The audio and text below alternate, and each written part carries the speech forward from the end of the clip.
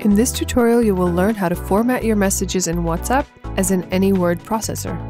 But before we start, take a moment to subscribe to our channel and make sure to press the bell button to be the first to know about our new videos. In the previous versions of WhatsApp, to format text, you had to input special characters on both sides of the text you wanted to format. Now things have become simpler.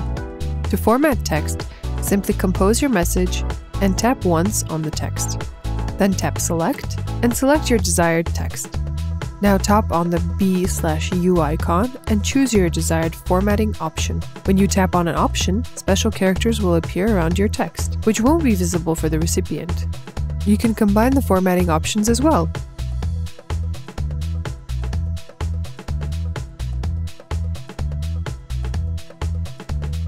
Do you format text in WhatsApp?